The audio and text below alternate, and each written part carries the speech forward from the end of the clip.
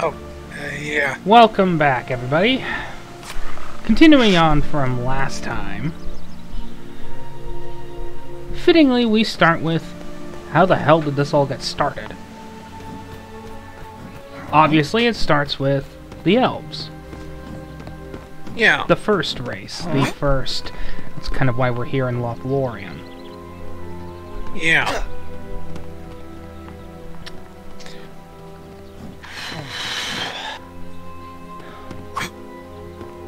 At first, it started with two trees, which provided the light of the world. Of course. That didn't last. Yeah. Now, I realize that I am abridging this quite heavily, but... There's a lot of lore involved, and we need to abridge it if we're going to get through it all. Oh, we are very much going to need to abridge the crap out of it. Yeah. Which brings us to our good friend Morgoth. Now, if I remember correctly, I haven't exactly gone... It's been a while since I've read through the origin story for the entire saga, so... Yeah. I believe it was Morgoth who destroyed the trees and plunged the world into darkness before everything. Now, I could be very much mistaken. It's, as stated, it's been a while. But eventually, the elves captured this light into a series of orbs referred to as Cimmerils. Which is where the term Cimmerillion comes from. Yeah.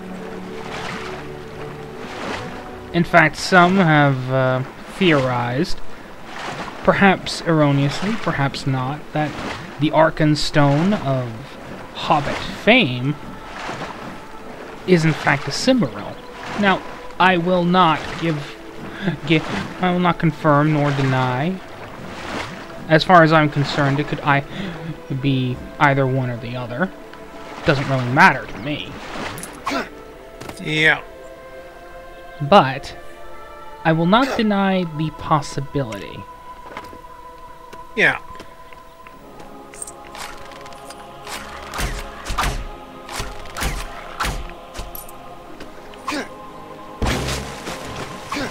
Boing.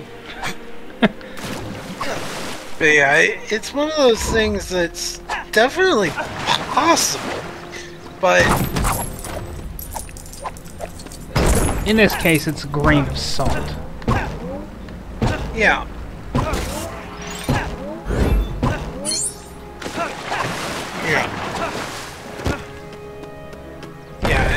Yeah, a grain of salt.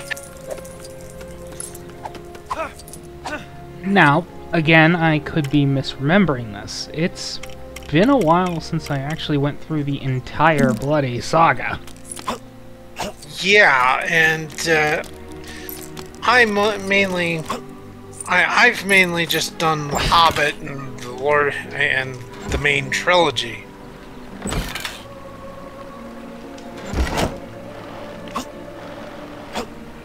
There's enough material in that for I think there's enough material in that just by itself. Oh my god. How in the hell? Yeah, there's enough material. And I can't say he didn't deserve it. You know, there's enough material in the books themselves to, in the Hobbit, and the main Lord of the Rings books, before you even think of going into the expanded material with the Silmarillion and such. The unfinished tales. It is a complete and utter disaster. And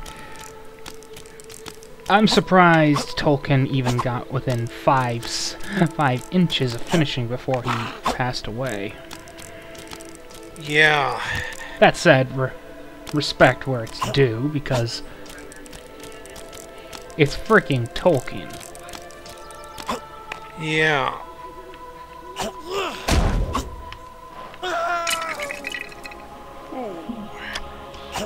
Can't say he didn't deserve it. Well, Yeah. he's a little bit insane.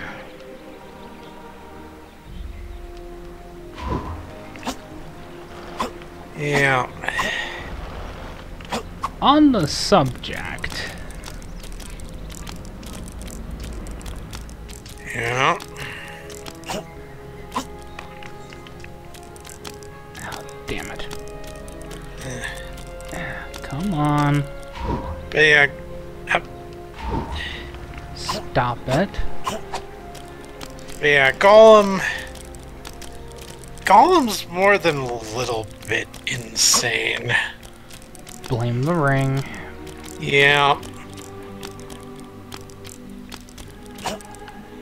It's all anybody can do. Blame the damn ring. Yeah. Okay, walk across that. Oh! Climb across it. Woo! Woo! Yeah. Angry Yeah. Bird. Ow. But, yeah.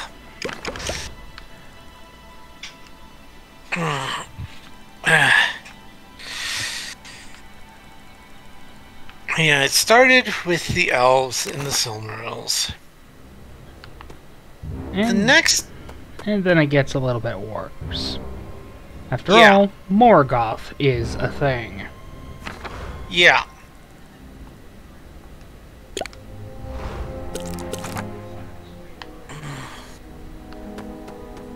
Bastard. Yeah. Ah, But, yeah.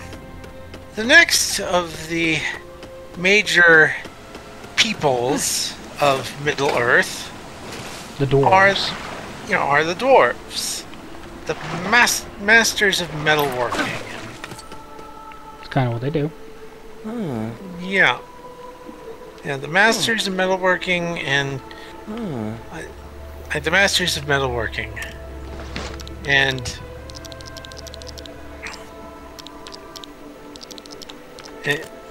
And... Obviously they were very... Obviously they did very well. And they were sort of a prime part of the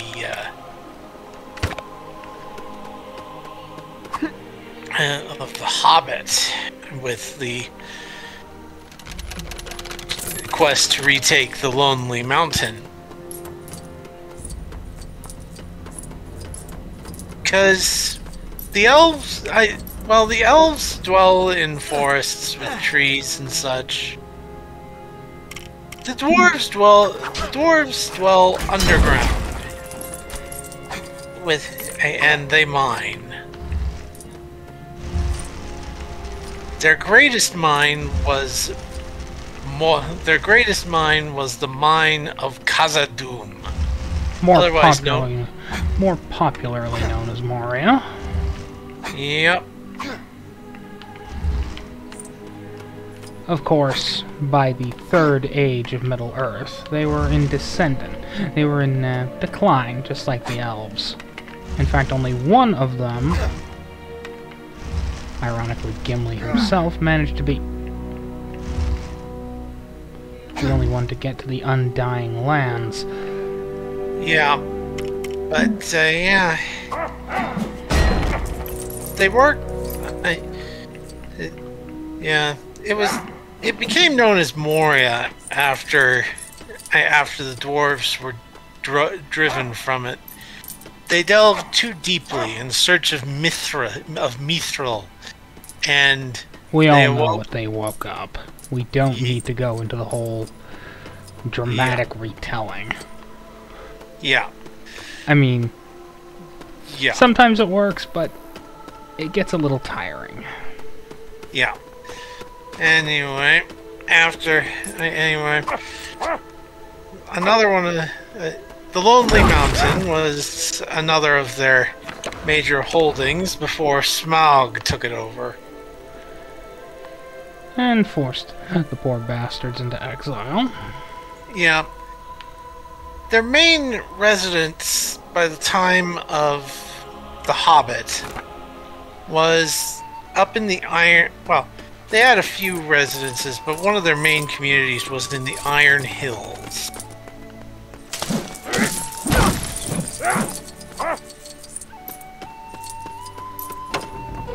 And it was in the Iron Hills where Thorin Oakenshield resided.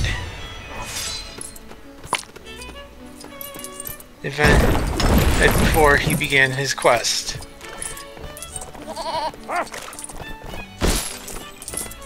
And, yeah.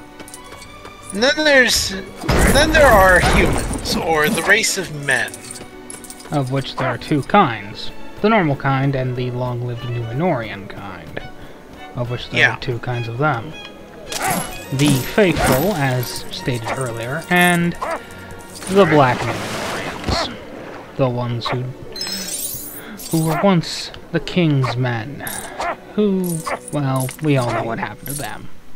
The mouth of Sauron happens to be one of them.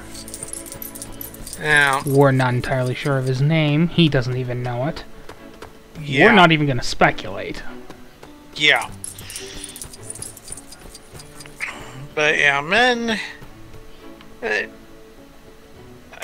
are, well, men are like, are sort of, well, they're your stereotypical fantasy humans. They come in, and beyond just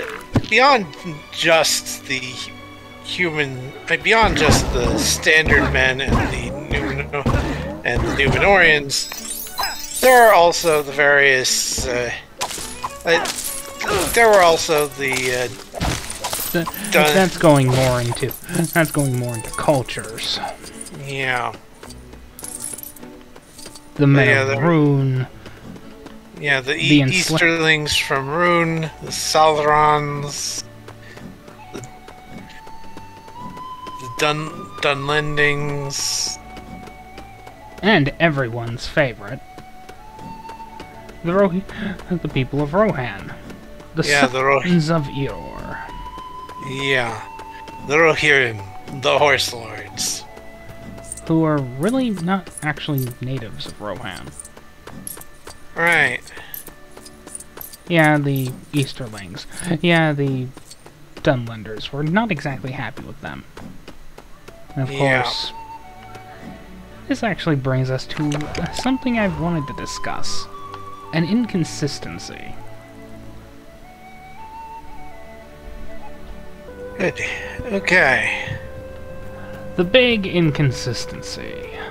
Well, first, we've already discussed our good friend Saruman's fate. Yeah. The Scouring of the Shire. By the way, apparently hobbits, or at least the inhabitants of the Shire?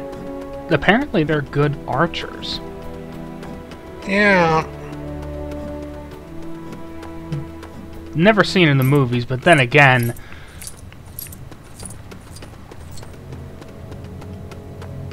And then again, there's... The four main characters were never shown to be archers. They never picked up a bow, they never did anything like that. Yeah.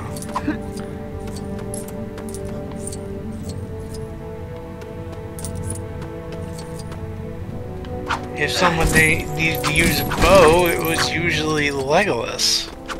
That said, as far back as the Kingdom of Arnor, Hobbit archers were quite useful. Which brings us to, well, this place. The dead never showed up at the Pelennor Fields. Not in the original books. No, they just showed up for exactly one bloody scene.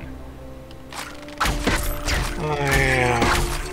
And that was dealing with the Corsairs of Umbar. Yeah.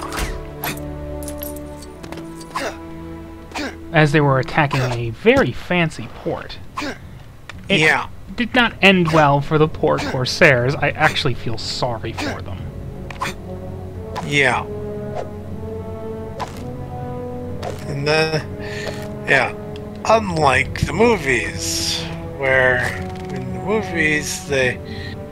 movies they basically took in the movies the dead basically charged the Pelennor fields, and yeah.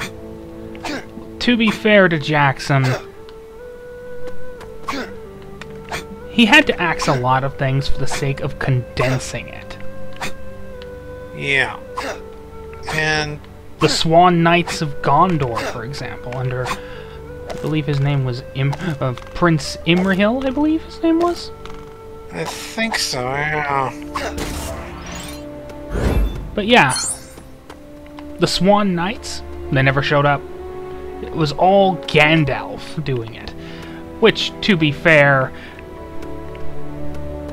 introducing a character in one book, developing him that much, it's not gonna be easy. Especially in a 4-hour production. Yeah. I repeat what I said in our first video. It would have been better if they had split each of the books into 2 parts. Like, technically, the books themselves did.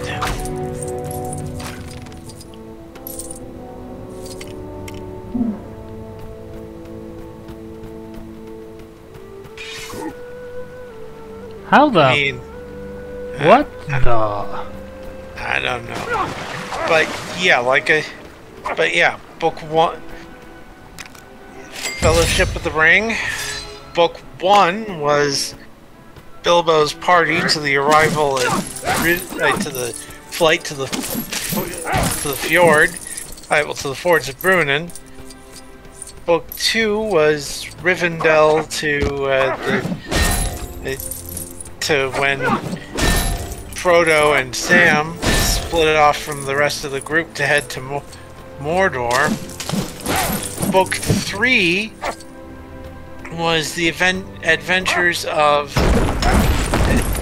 Aragorn, Gimli, and Legolas, interspersed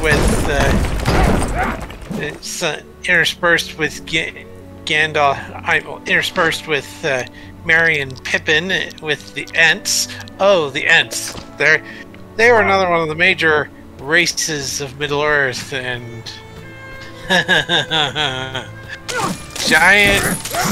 giant mobile sentient tree people. Bagok. Death! Death! This is for all the times you attacked me in Legend of Zelda! But yeah. Anyway, book 4 was Frodo and Sam. And book 3 basically ended with Gandalf taking Pippin and heading to Minas Tirith after they first saw the Nine having crossed the river, and after Gandalf gave Aragorn the Palantir. Yeah, that's another thing we're gonna have to discuss. Yeah, but first let me finish my book history. I think book 3. Book 4 was Frodo and Sam on the way to Mordor, after leaving the group at the river, running into Gollum and going through and finding Faramir, and basically ended just on the footsteps of Mordor. Just on the cusp of Mordor. And then book 5 book 5 was basically more a split between Gandalf and Pippin, and Gandalf and Pippin, Aragorn, Legolas, and Gimli, and Merry with Rohan. That was an interesting one. Especially with well, I don't quite remember her name. Eowyn. Eowyn, yeah. That was interesting with the Pelennor Fields and her. But again, we'll get to that later. Anyway, book 6 again mostly started with Frodo and Sam as they finished their journey to Mordor, and then covered the aftermath, the celebration, returning to Minas Tirith, various resolutions, and then the path back to the Shire, then the scouring of the Shire, and finally Frodo and Bilbo and Gandalf, Frodo, Bilbo, Gandalf, and Elrond and Galadriel sailing into the west to the Grey Haven, sailing into the west from the Grey Havens.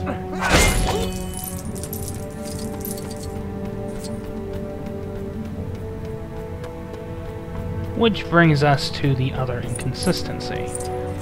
I presume everyone's familiar with the director's cut of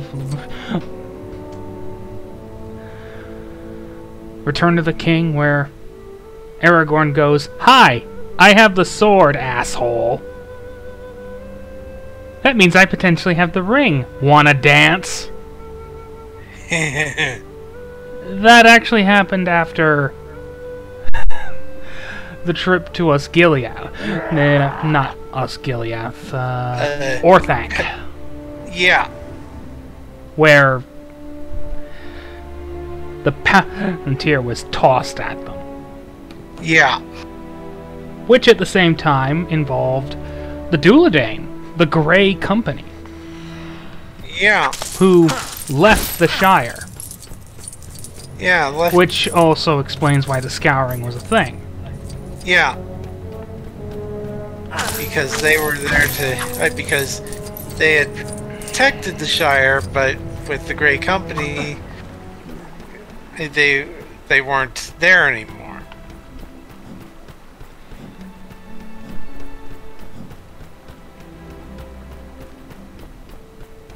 But, yeah. Again, to be fair to Jackson, that's how much material to adapt?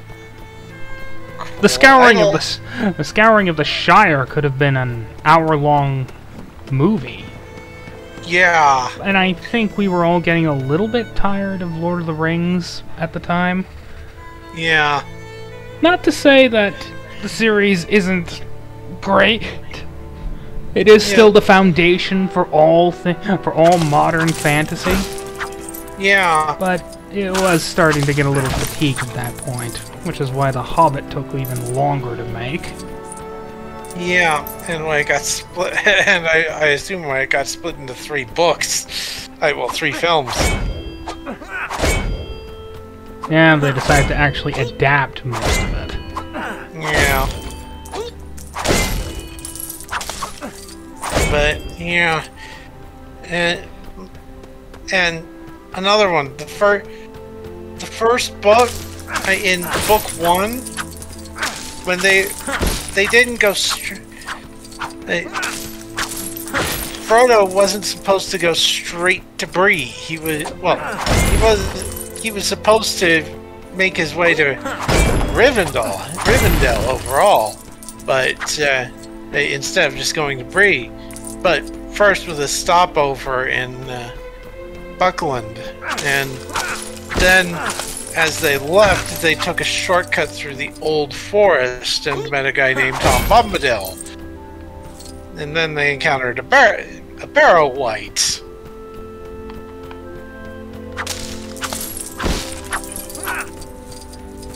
The Barrow White was where they got their sword. Was where they each got swords. Their swords, short swords, work of Westerness.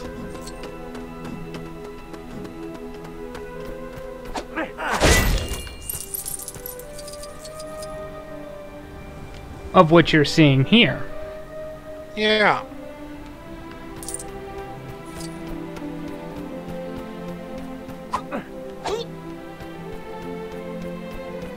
Frodo, on the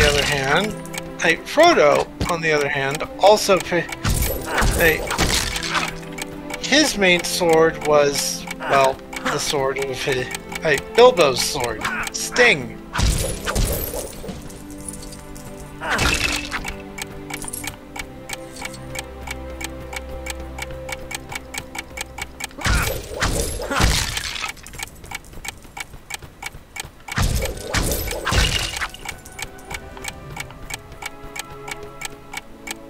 Screw it, I'm not gonna bother hunting. Right. Besides...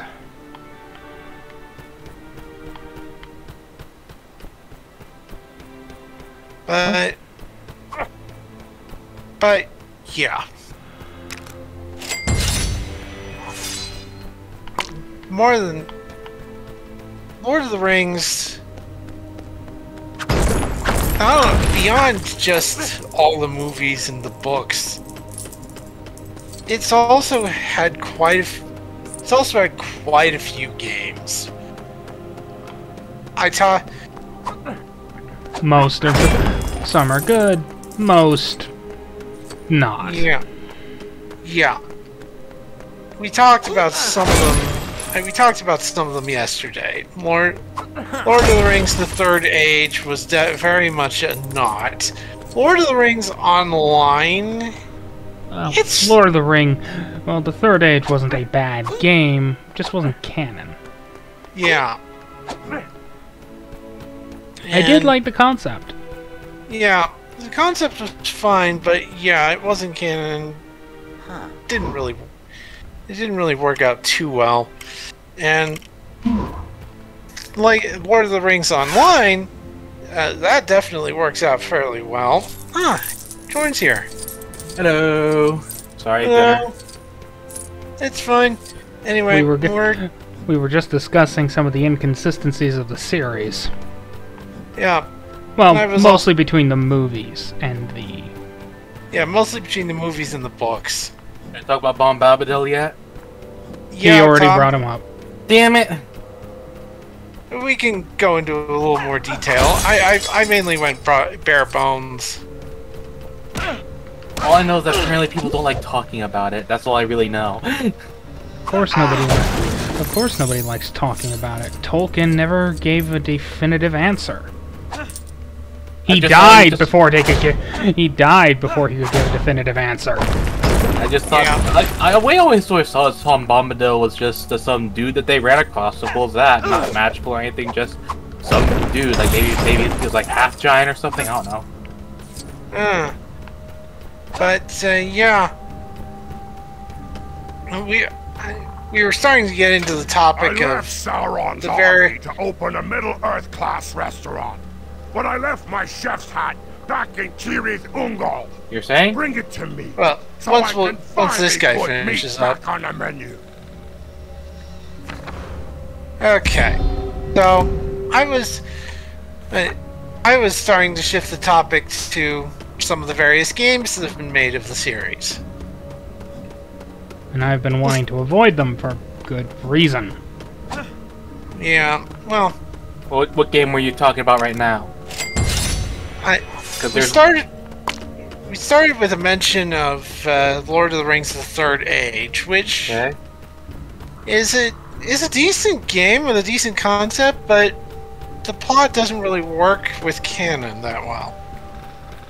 And then there's Lord of the Rings Online. It's a decent game, very microtransaction heavy, but it works well as a decent side story, I think. And like I said, very microtransaction heavy, and apparently fairly buggy during some of its early years. But I didn't know too much about that. And then there's well, there's also some physical games because Fantasy Flight Games made a couple different. Well, among other things, they made a card game for it. You appear to be missing a game, arguably the best video game of Lord of the Rings game ever made. Oh? Lord of the Rings: Battle for Middle-earth 2. Oh. How could you fucking forget that one? That was the best game, Lord of the Rings game they ever made. Well, I never played it. He doesn't have it. Fucking heresy right there. Battle for Middle-earth 2. Neither have I, Jorn. Double heresy. How could I have it? How could I have it? It was released during a time. It was released when I didn't have a proper computer. It was on the Xbox 360 too. I also didn't have that back then.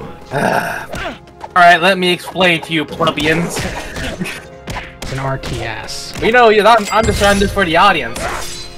Battle for Middle-earth 2 was a real-time strategy game, very much in the same vein as games like Command and Conquer. And it follows similar logic, even though they're slightly different. And it is arguably the first RTS ever played in my life, and it left a very profound interest in like the genre ever since then. Just like the whole commanding entire armies of orcs, goblins, men, elves, dwarves, and also like the campaign itself. It was a fairly like good campaign in my humble opinion. Like it was a bit on the bare bones side, but like overall, you go in there, it gives you a good thing, and it uses a lot of real world not real world, but real locations from Lord of the Rings mythos, and it makes it work into a very cohesive, nice little storyline that makes sense and fits within the lore pretty well, in my humble opinion. And honestly, it's a kind of a tragedy that like it's almost impossible to get online, and like I only own a physical for my Xbox 360. And I want to get it for a PC again, because apparently, and like this, I learned this recently, that there was DLC for Battle for Middle-earth 2, which involves the Witch King Witch King, and I was like, why didn't I know this? Why learn this soon? I would have totally used some of this DLC. Like I'm trying to find an online version of Battle for Middle-earth 2 so I can get the DLC now. And I'm just like, because like this is a whole nother part of the game I need to play now.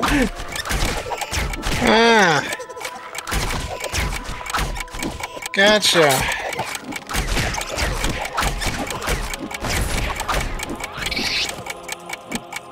But yeah.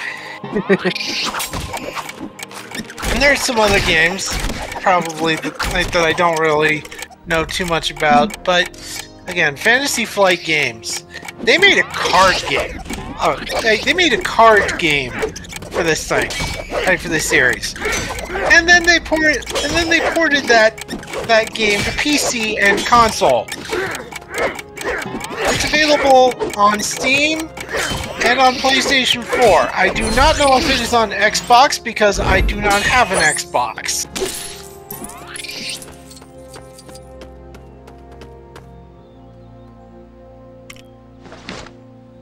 But the card, it's an interesting one, and when I was looking up games on Steam to potentially share with Ron, so that he had near the dead marshes when a herd of oliphants appeared.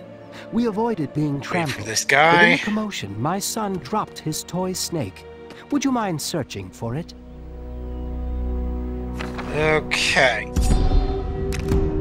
So, back to when I was looking into games on Steam to potentially share, to potentially recommend to Ron if someone else would gift them to him. I don't have the funding at the moment, but I discovered that Fantasy Flight Games had also made a board game for Lord of the Rings, and that board game had a companion app that was available on Steam. That is available on Steam. So, yeah. There's a lot of different games. There's a lot of different games that are out there.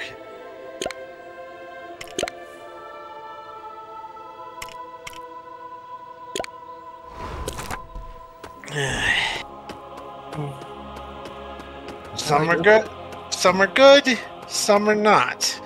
But they're all but each has their own thing. Like some games are good, some of those games are good, some are not, but they all exist. I remember there being a like for those of you who are familiar with Star Wars Battlefront, apparently there was a Lord of the Rings version of Star Wars Battlefront that was released around the same time. I forget what it's called. Huh. My family and I were walking. What's it called? Okay, I'm looking up right now. Hang on.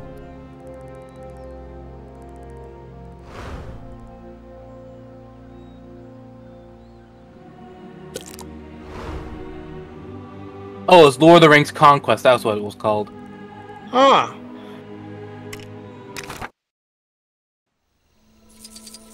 Yeah, it was like pretty much like the way that it works is like very much like it was designed off the it was like made by Electronic Arts, so like and Pandemic Studios, like before they went like super idiotic, but like the way that the game played is like it plays like Star Wars Battlefront 2, only instead of lasers and whatnot, they went back to swords and sorcery and all that good stuff from Lord of the Rings. Gotcha.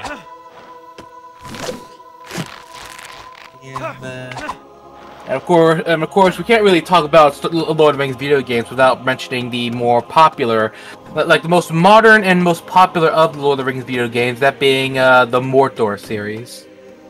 Huh. Like the Shadow of Mordor, and like I'm assuming I'm the only one who's ever even at least seen cutscenes of the game. You're probably right about that. You'd probably be wrong. Really? Just because I don't pay attention to fantasy games all that much doesn't mean I'm completely ignorant. Huh. Yeah, like basically from what I've seen, like a Shadow of Mordor is effectively a prequel to Lord of the Rings. Like it happened, like I believe it happens. What was it? It's sort of like in the in between period between when it takes place after. It happens like after the events of The Hobbit, I believe, but before the events of the Lord of the Rings proper, if I remember correctly. Huh.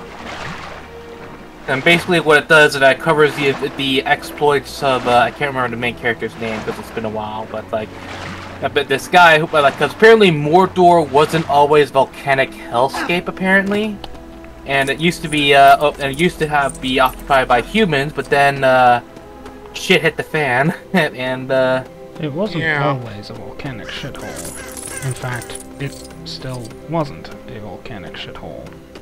Yeah, but there were still humans living there at that point. Then, of course, the orcs came back, and they sort of reclaimed land. And basically, you're playing a human ranger that was like working, trying to defend the humans there, and he is being kind of haunted by the person that apparently helped Sauron make the Ring of Power, and I believe, yeah. Huh. And basically, his ghost sort of like haunts you and like helps you because apparently he eventually managed to create a new ring that lets him take control of orcs. Apparently, like subjugate them, like in order to create a new orc army to fight Sauron. Huh. That might be something to take. That might be something to look into. Yeah, What's it? Say that again? That might be something to look into. What systems is it available for? I believe it's available on Steam. Let me 1 second.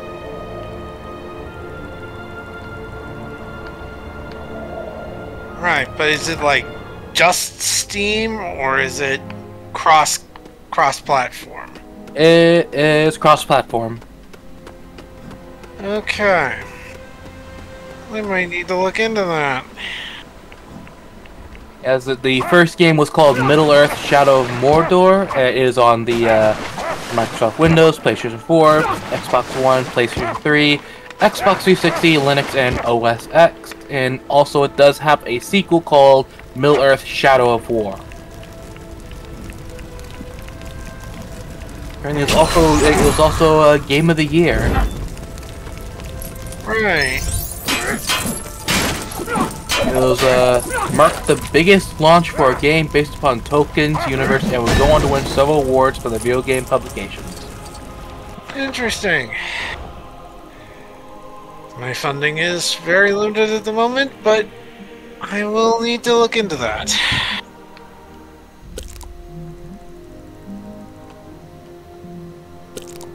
Anything else? Well,